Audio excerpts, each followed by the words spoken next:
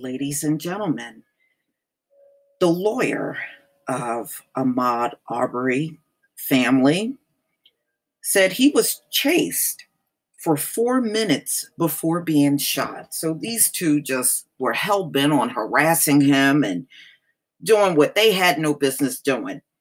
And I do agree, acting as vigilantes, but it's the police department's fault for giving them the nod to do it. So they were so empowered, they thought they couldn't be touched. Slain jogger Ahmaud Arbery was chased through a Georgia neighborhood for more than 4 minutes before he was confronted and shot dead. An attorney for the family said Monday the footage of the unarmed Arbery's death in February sparked outrage when it was released earlier this month, leading to murder charges for the ex-cop and his son, who were shown in the fatal confrontation. But the video of Arbery's death is longer than what was released publicly and is far more damning.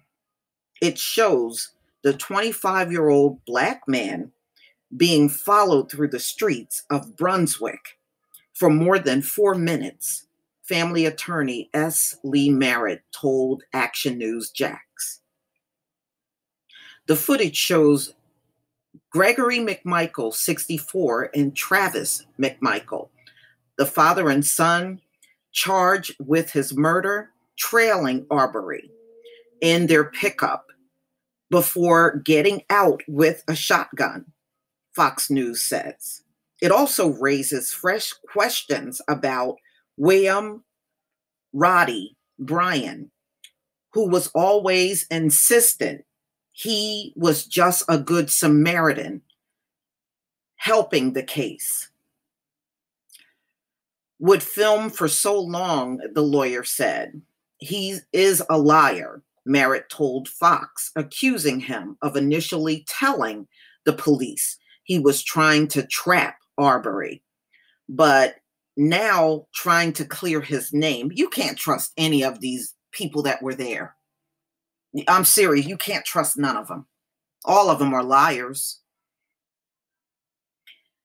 If he was a good Samaritan, he would have honked his horn. It's worth noting that on the video, he doesn't even flinch. He doesn't gasp. Shot after shot. He simply takes it all in, Merritt told Fox News. That's true. That's true. Arbery's mother, Wanda Cooper Jones, also told Fox she isn't buying the good neighbor defense. Why would you videotape it?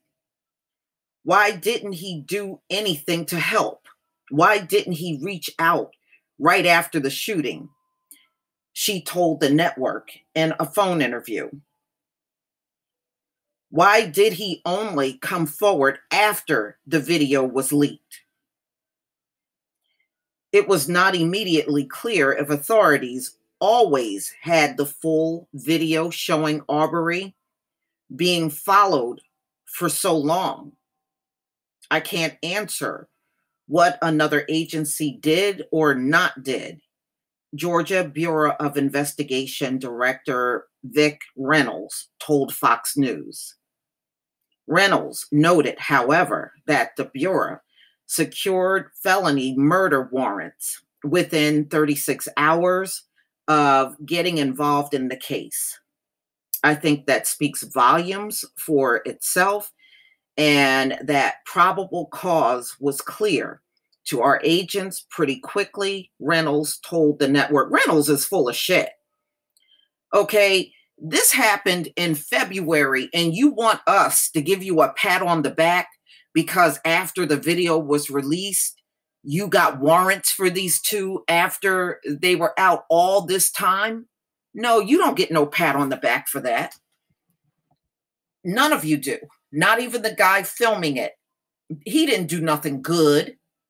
He went along with it. That's why he didn't flinch. If he was a real good neighbor or whatever the hell he's trying to claim, a good Samaritan, he would have went to the police right away. He sat on it. He stayed silent.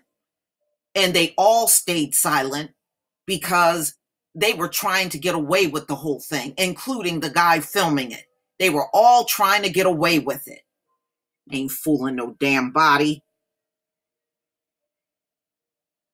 Oh, these people are sick. But y'all, please tell me what you think. I just, my heart goes out to the family.